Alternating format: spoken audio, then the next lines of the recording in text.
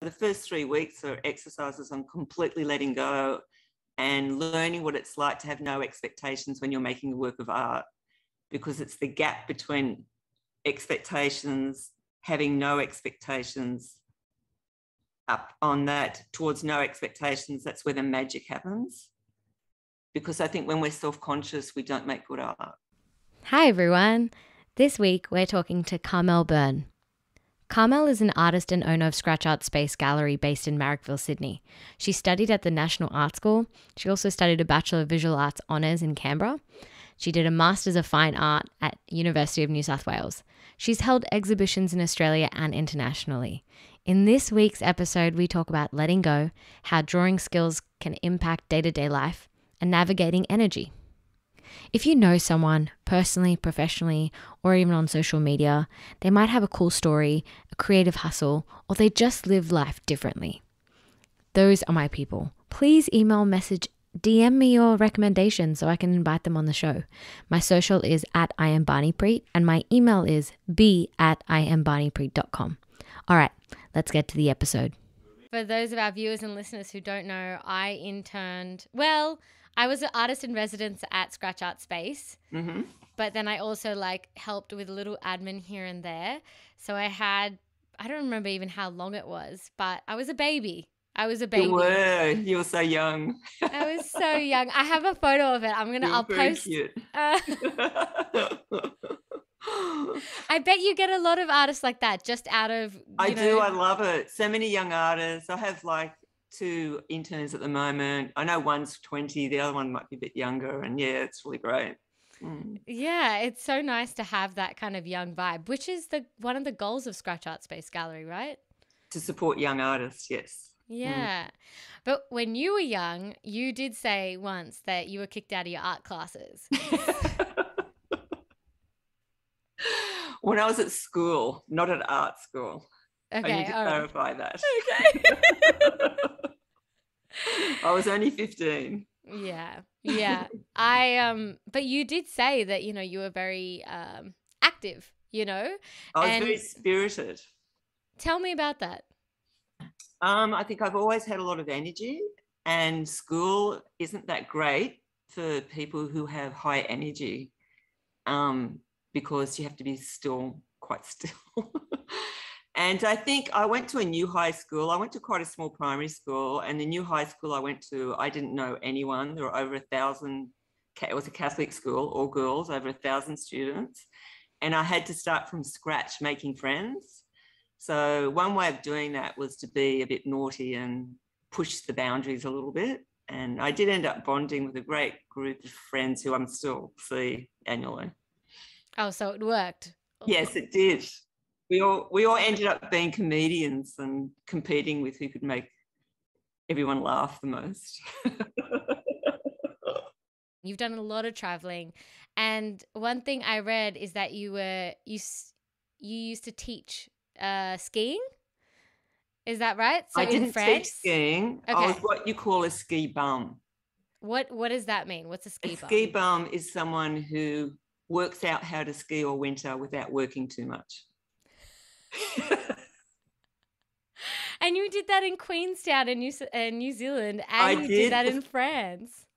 Yes, in Queenstown, I did work up on the hill, up on Coronet Peak, in the ski hire, and then in Val d'Isère in France, I cleaned on Saturday and Sunday and skied Monday to Friday.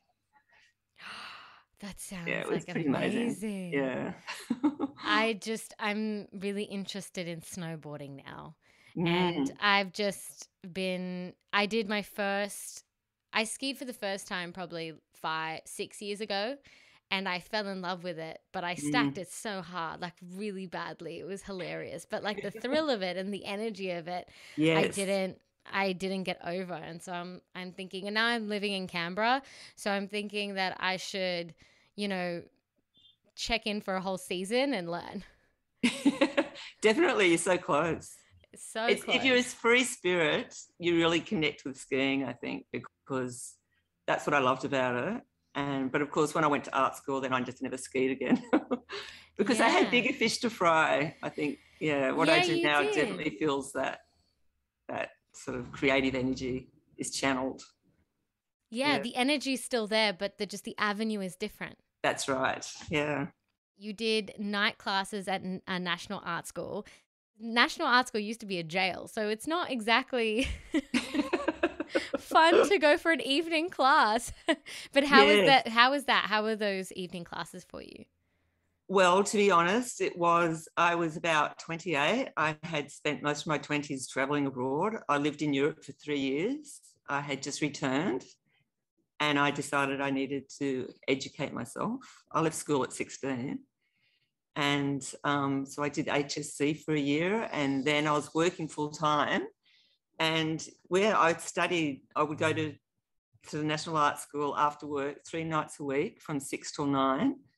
I was living in Chippendale, which was pretty rough back in those days as well. So yeah, It it was, was? yes, it was really rough. Define rough. What do you mean? Oh, people would get bashed up. There was a lot of heroin. Yeah, there was a lot of people passing through that area. It was dark. It wasn't very well lit, the streets. Very different Right. to what it is now. Mm. Mm. Interesting. Okay, and so you were doing those night classes, and is that how your interest for drawing began, or were you a drawer before that? No, I wasn't because I think it was always there, but I didn't know about it.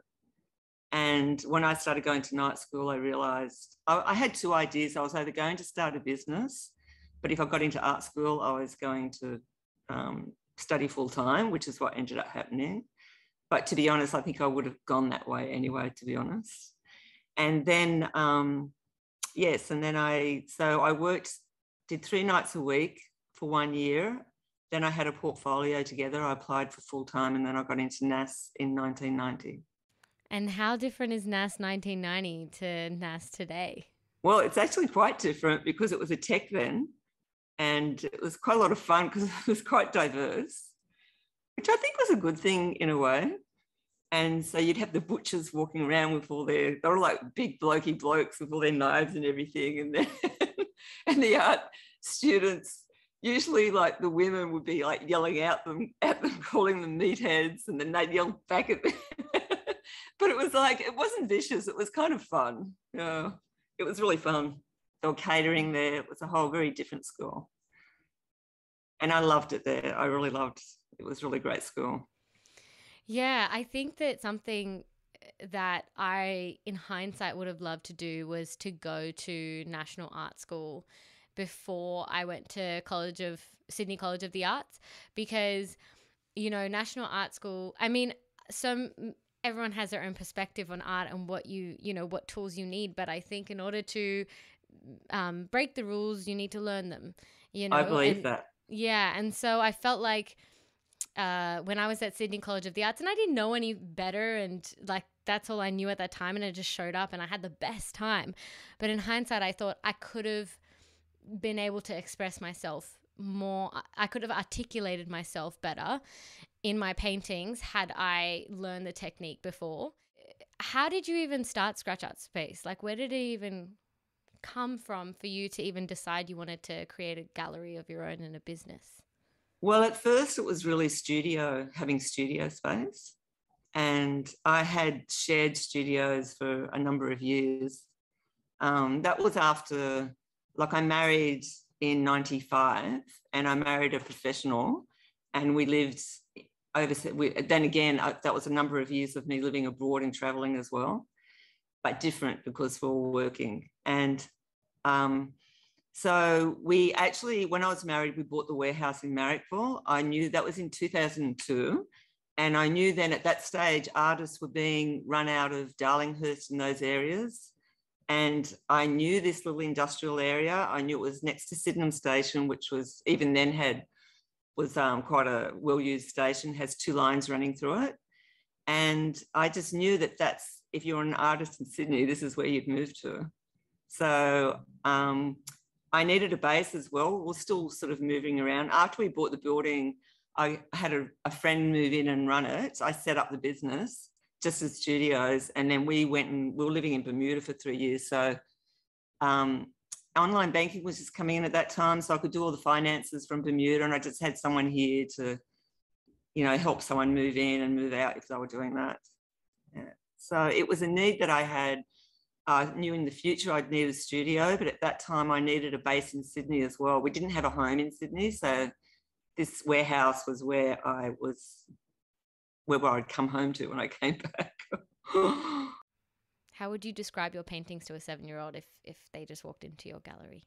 I don't know. What would I say? I think I just love them to sort of go into the works and sort of connect to it. I think that's what I'd say to them. You don't need to say anything. You don't need to think anything. Just feel the paintings, because that's what my paintings are about.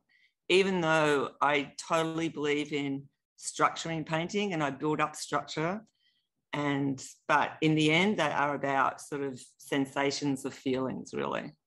Where did the name Scratch Art Space come from? Starting from scratch, because when I set up years ago, it was 2 studios. And then I went through a divorce, and then I really had to get my shit together. And it was like, it really was a bit of a survival thing, because I knew I was going to make money from art. If I was going to make money from art, it was going to take a while. So I changed it to Scratch because I was starting from scratch. I remember, oh my goodness, it just came to me. One of the exhibitions, I think it was the last time that I was there was an exhibition going on. There was a swing in the gallery. Do you remember that? There was this I made that swing. You made that, of course.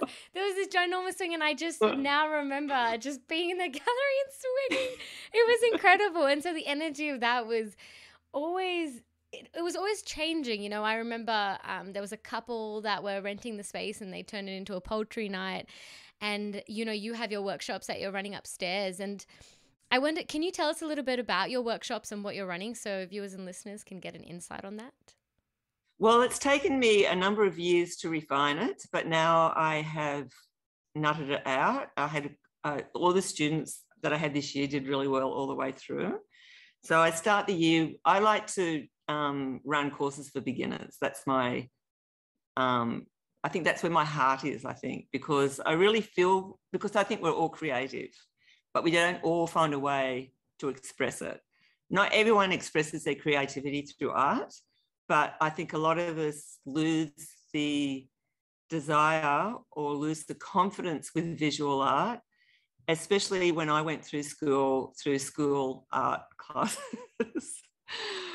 Because it's a very complicated thing, art. And what I like to do is break it down into very simple components.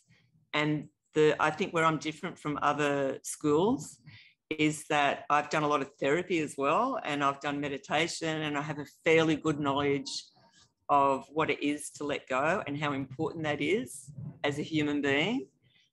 So the beginning of the classes, I use exercises, which are quite well known, like blind contours and things like that. But there's little aspects to it that you don't read in books about those exercises. You have to be with someone to truly learn them.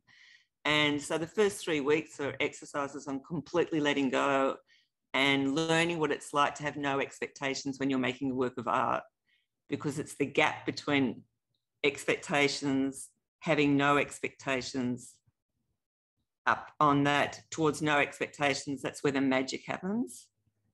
Because I think when we're self-conscious, we don't make good art. There's something about that self-consciousness, which I think is who we think we are rather than who we actually are, gets in the way of making work related to who we actually are, if that makes sense. It does. And I would think that, it's your choice. It's a choice that you make. So art is when you're actually drawing, you're making choices. And part of your exercises you do is you make sure that commentary, that inner critic is silenced or, I don't know, befriended and asked politely to be quiet. So tell us about that. Tell us about that process when you work with the drawer, to work on that inner critic. Well, I constantly talk about it, say, don't listen to that voice. I say things like that voice is either a parent or a school teacher. It was someone in the past that tried to define you with a statement, And usually if it's a negative one, we really take it on and we hold it.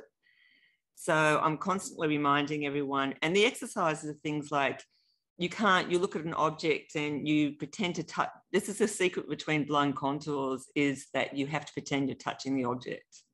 And that really shifts that voice. It gets confused, I think, and it gets a bit annoyed. And if you really stick to your guns, so I'm constantly reminding them to just do that exercise, pretend you're touching the object, blind contour, don't look at the page. It's incredibly challenging. You wouldn't believe how people have a lot of difficulty with it. But the ones that let go, they move into a completely different level on their work. Just for people who have no idea about that, could you explain that for a minute? A blind contour is when it's completely blind because you can't look at the page. So you usually put it a little bit aside so you can't see it. And you have either a person like a model or an object in front of you. You have a sharp pencil. It's one line. You can't lift the pen off the page. And you choose a point to start on the contour, and then you touch it with your pencil. You have to imagine that the pencil's touching the edge of the shoulder, and then you just very slowly draw every little contour. Then you sort of turn into mapping. Then you're actually mapping the contour of that figure. But the important aspect is letting go. That's the main crutch of that exercise. Have those exercises from drawing helped you in your life? Yes, they have. How have because they I think helped anything that helps you let go helps. We're such little control freaks. You know, our body, when you think of control, our body tenses. And I think we all live like that for too many hours of a day. And I think like meditation is the same thing. So I used to practice transcendental meditation, not with TM incorporated though, with another group. And it's really a practice of letting go, following a mantra, and then you let it go. And so it does cross. I think I'm lucky I've had those experiences and I've worked out how they're all connected now. And it's all to do with creativity. And there are so many people who think that they're not creative or they don't have that art thing in them or that art gene in them.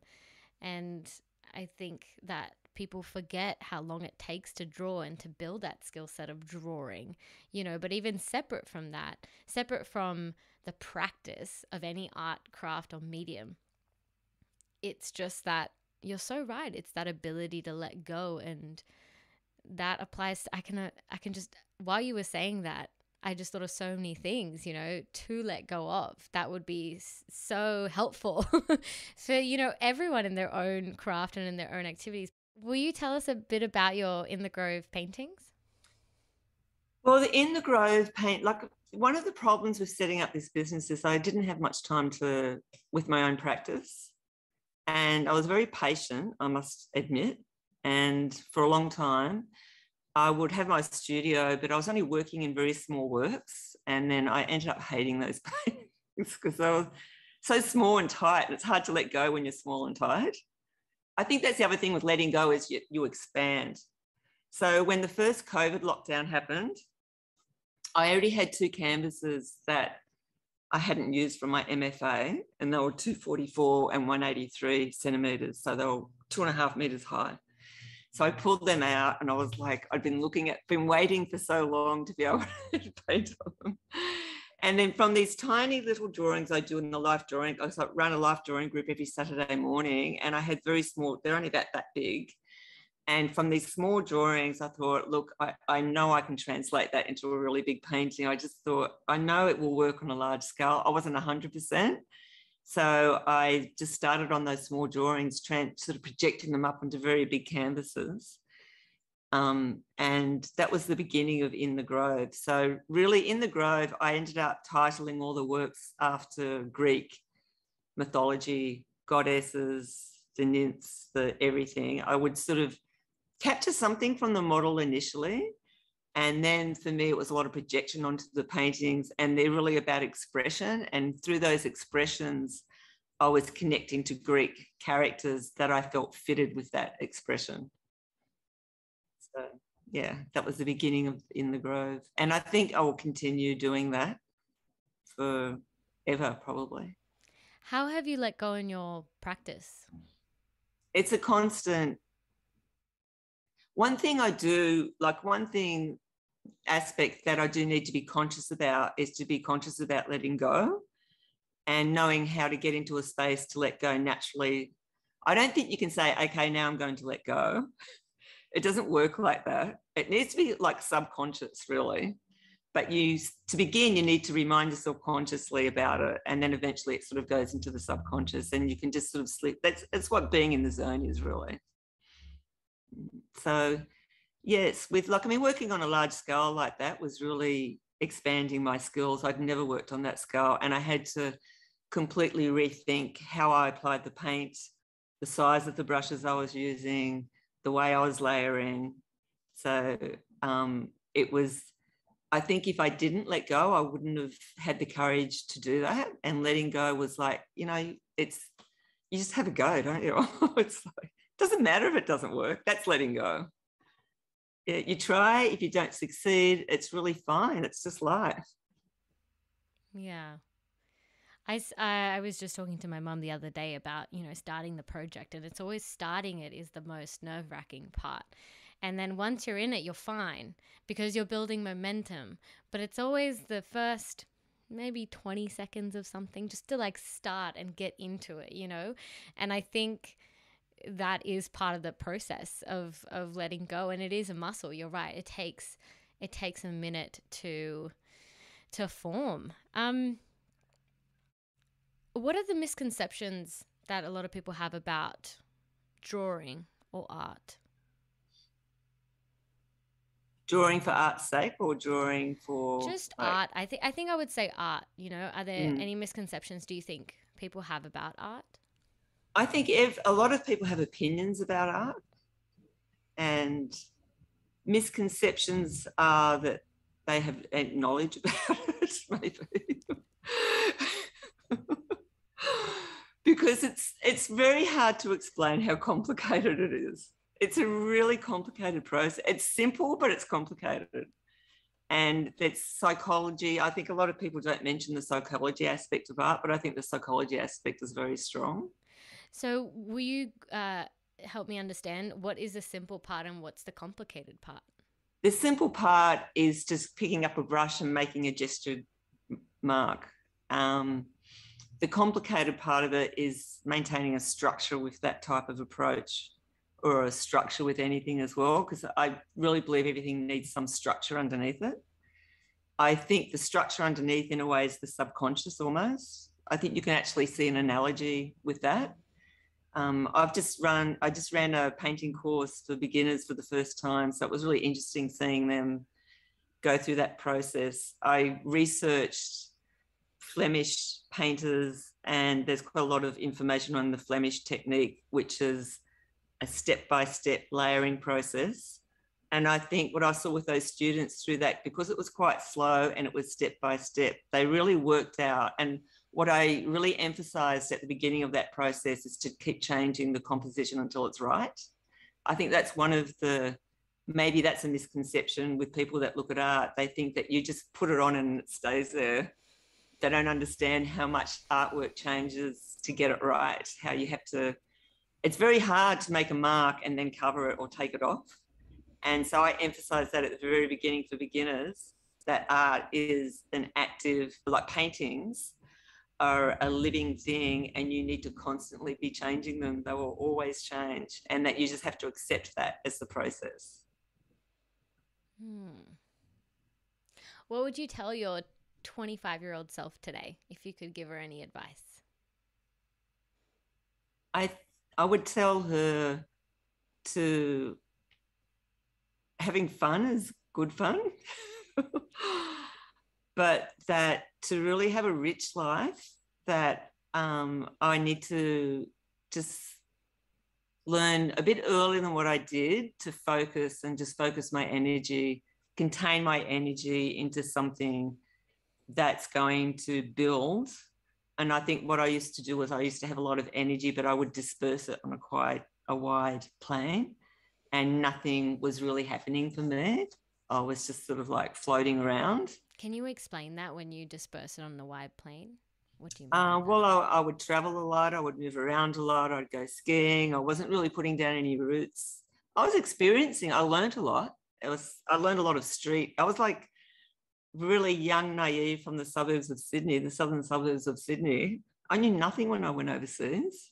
And it's actually quite dangerous. Like when you go to really highly populated countries, there's a lot of, you're quite vulnerable when you're female, especially, and by yourself, moving around and traveling.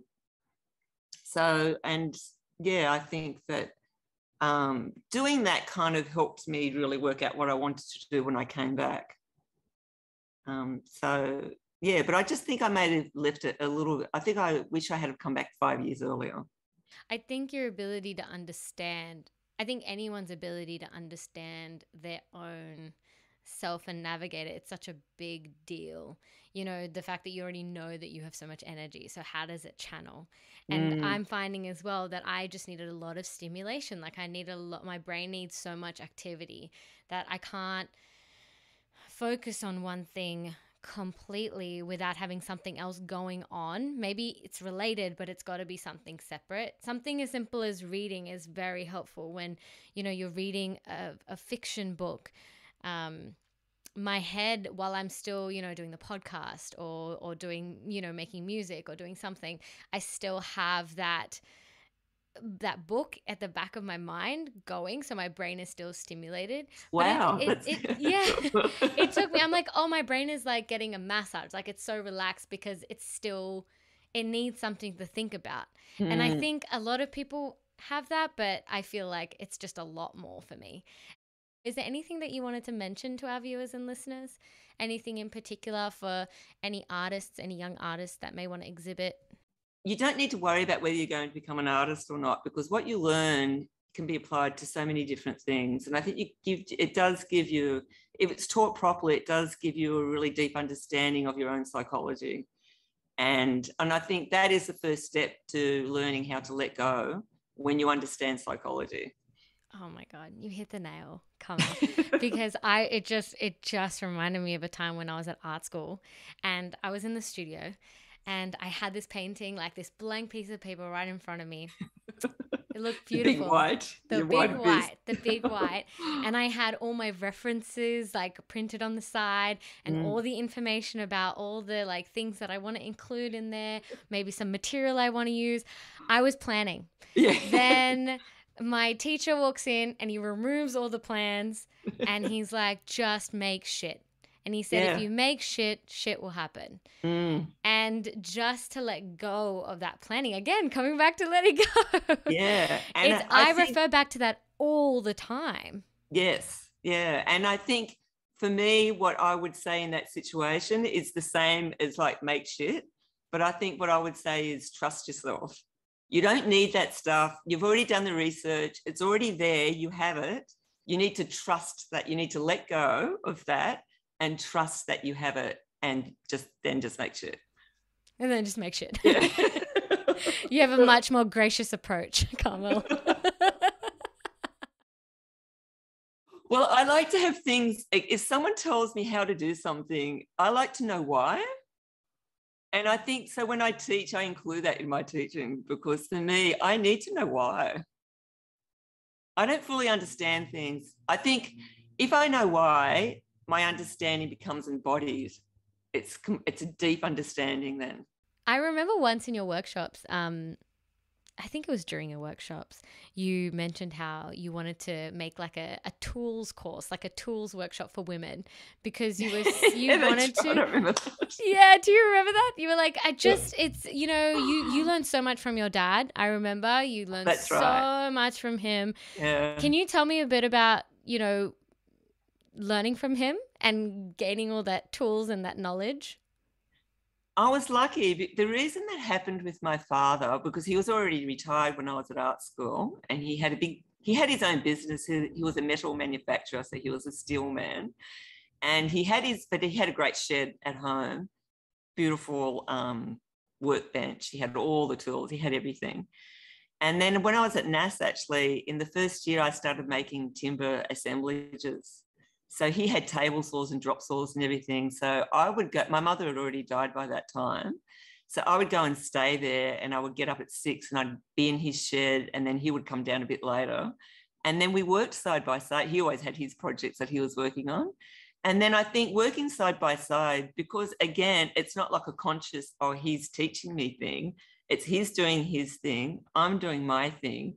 We're both letting go, free in our own zones. But then he would show me how to do something as I needed it. And so it was like, and I would help him hold something if he needed to, do something. So it was like a natural collaboration. And I think that's why it sort of became a very deep thing. It sort of turned into an emotional experience as well. And I'm so grateful for that.